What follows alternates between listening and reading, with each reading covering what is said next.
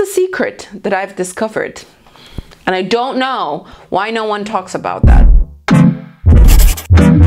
Let me break down for you how to kill the brass. So you see, there are 3 degrees of brassiness. Yellow is usually the most common. That's why you will find in all drugstores and things purple shampoos and purple conditioners and purple dyes in order to tone down the yellow brassy tones. But that's not the case all the time. Sometimes it is orange, and then they told you that orange is killed by blue. Well, that started to become more and more popular as more and more people tried to get like darker blonde, ashy colors without bleaching their hair too much or too abrasively. So what happens in that case is that you would use the color wheel, and I didn't know that in the beginning, and I had to make a lot of mistakes with the purple shampoos. You've got me.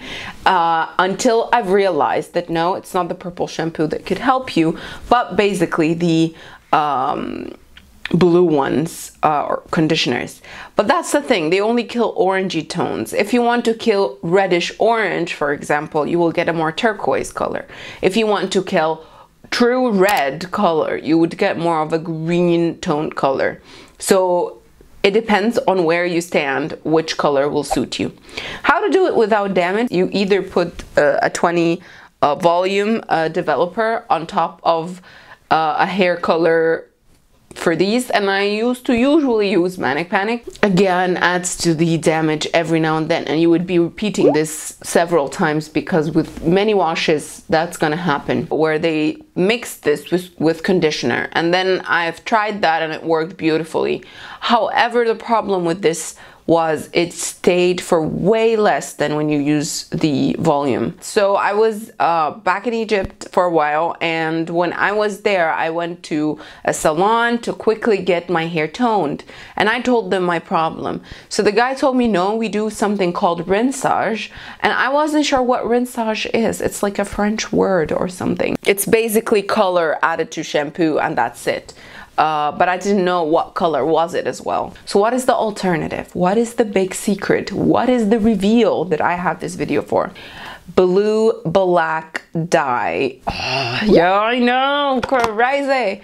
But for me, the blue black dye, you guys, this is, oh my god, revolutionizing, because the blue in this, if you don't use a lot of this, will tone down any hair that you want to get ashy. You can buy any blue black hair dye.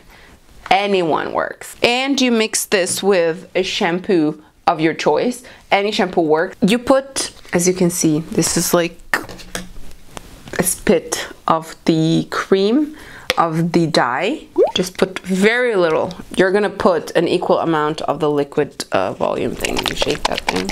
But this is what you end up using from the dye. That's it. Then lather this up with shampoo and mix it. I have filled this with shampoo. I'm gonna mix all of this, and then I'm going to apply it to my hair completely. Don't take long with this on your hair. Wash it right away. So I'm gonna put it on my hair and wash it, and that's it. My hair, I don't know if you can see or not, started to show brassiness. It's not very strong, but that's what I do every time I start to check some brassy highlights shown. And yeah, that's the secret. Tell me down below, how long have you spent from your life not knowing how to treat this problem? And honestly speaking, this is life-changing for everybody, every person I tell them. It's very cheap. The box dye is really, really cheap, really available worldwide. You can get it and do this every and anywhere. I know. Thank you. Welcome. I'll see you in my next video, and I hope you guys enjoyed those quickie videos that I make now, which is like very short, and I just give you tips. If you like that, comment down below, tell me like how awesome this is, and I'll see you in my next video. Bye bye.